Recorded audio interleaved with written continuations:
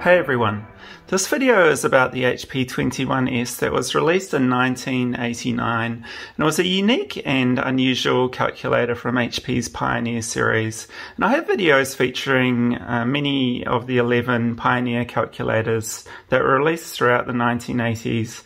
They're all built using the same modular hardware platform and could be broadly categorized based on whether they were a business or scientific model, whether they supported algebraic or RPN entry, and lastly whether they were entry level, mid-tier or advanced.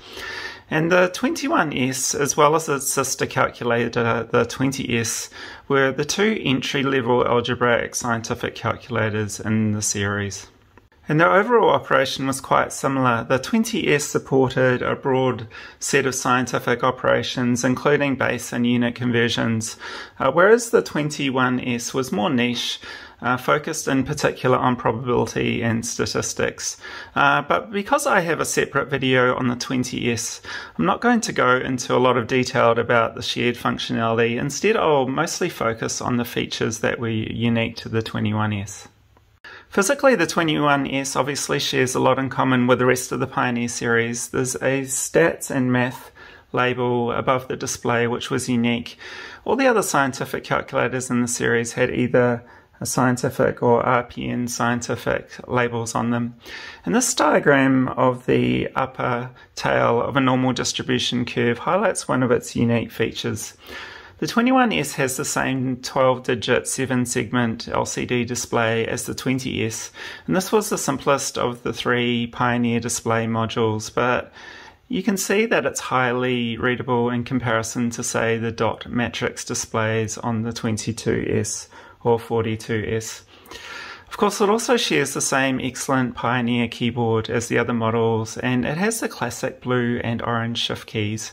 You might also notice that there are some alpha keys A through F. These were used for program labels and also to load built-in programs.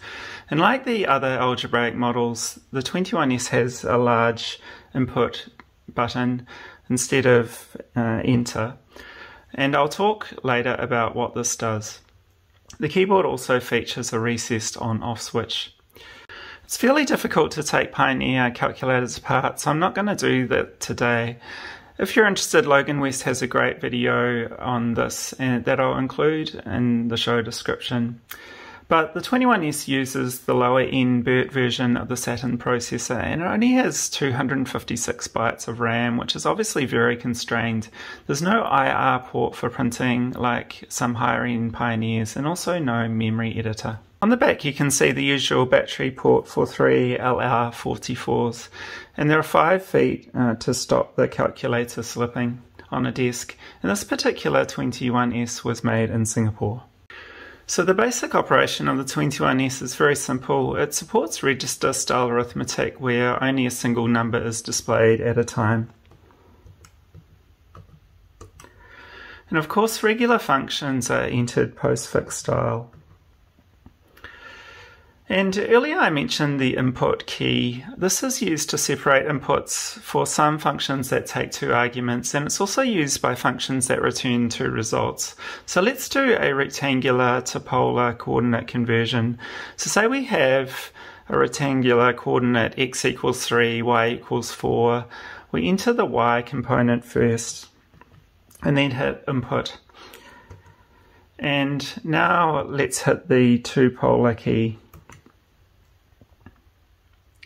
And we can see our angle in degrees, and you'll notice that there's a colon character display that indicates there's a second number in the Y register. So let's hit the swap key to swap Y and X and see our magnitude. And interestingly, you can also use the swap key to swap 2 operands in an equation. So if we enter 2 divided by 3, we can enter swap before we hit equals, and 3 over 2 will be calculated. So let's move on to some more unique functions of the 21S. And so the 21S has functions to calculate the upper tail probability and inverse probability for 4 continuous probability distributions.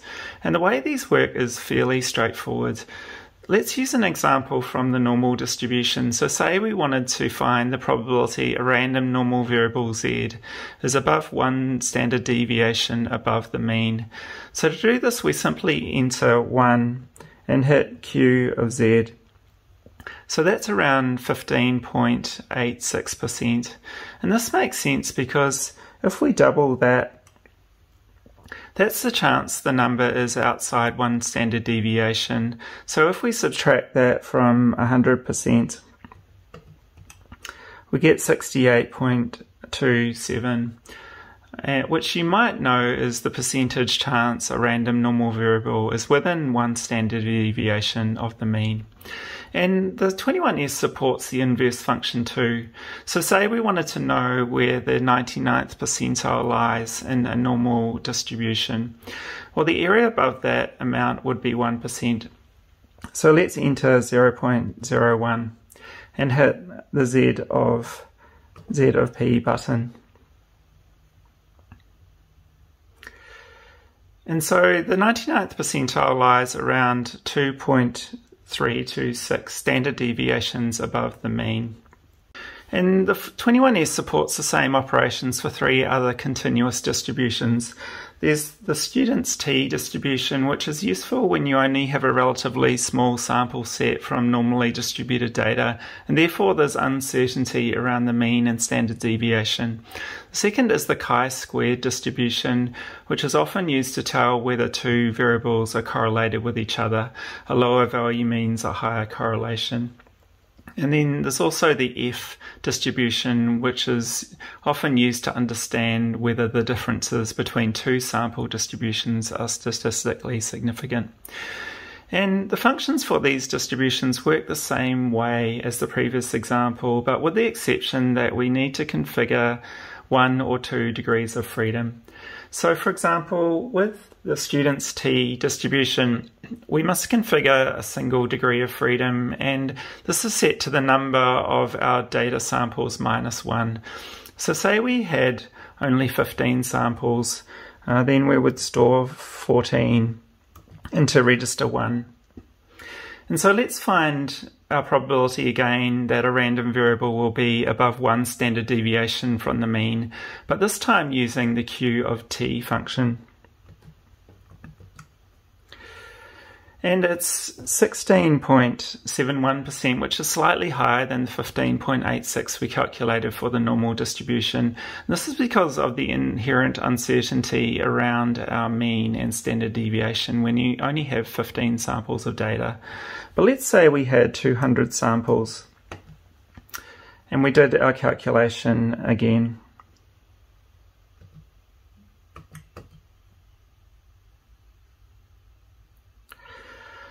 Well, now the probability for the student's t distribution starts to converge with the normal one.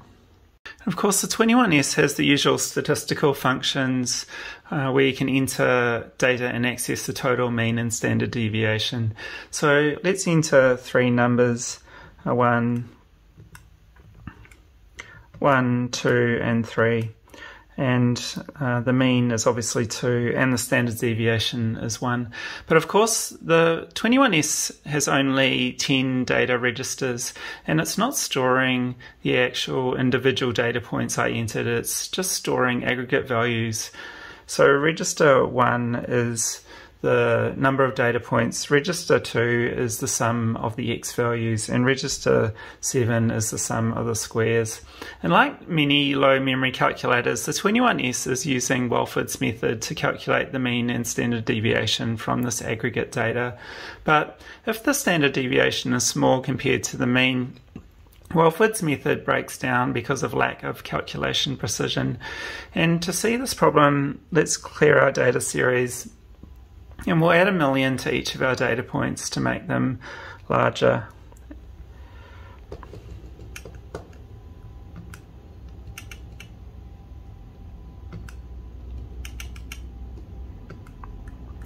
And now the mean is 1,000,002, but if we ask for the standard deviation, it reports an error. And this problem is by no means restricted to the 21S. The 42S has the same issue. And out of the Pioneer series, only the 17B, the 17B2 and the 27S that actually store the data points entered are immune.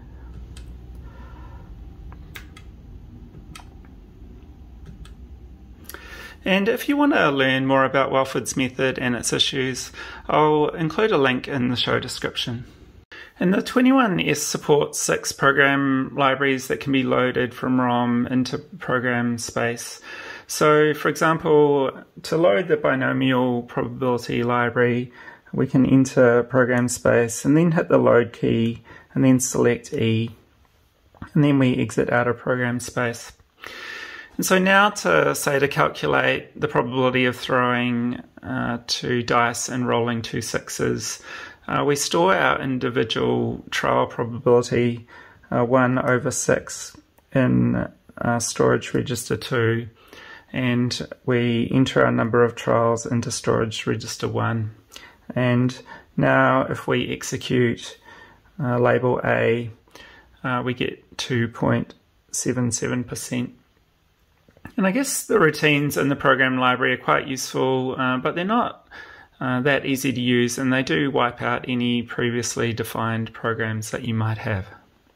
So in summary, the 21S was an interesting pioneer model. It was the only keystroke programmable calculator I know of to support its probability distribution functions, but its lack of memory was very limiting, both because of the lack of space for programs, but also because it meant it couldn't actually store data for analysis.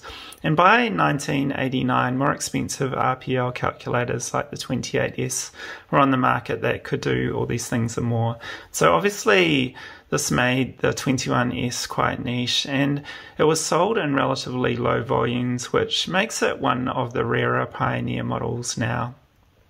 And so I hope you've enjoyed this video and found it useful. And if you have, don't forget to subscribe to the channel and hit the notification bell to get alerted of new videos.